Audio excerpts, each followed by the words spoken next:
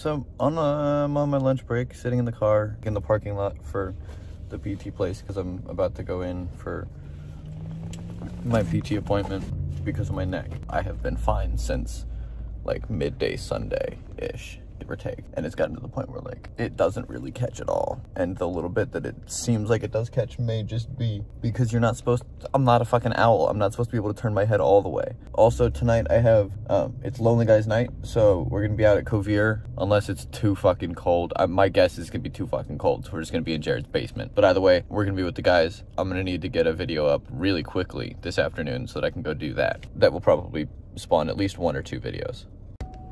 All right, finished PT faster than I expected. Mostly she just had me do a bunch of like shoulder workouts.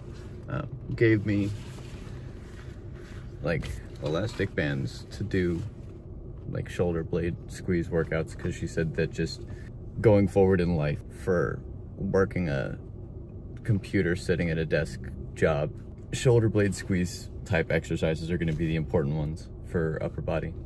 So that's cool.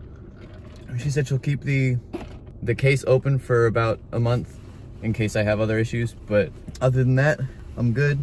Yeah, now it's time to go back to work, and I have several meetings this afternoon. Desk is set up, and I think it makes him a sociopath.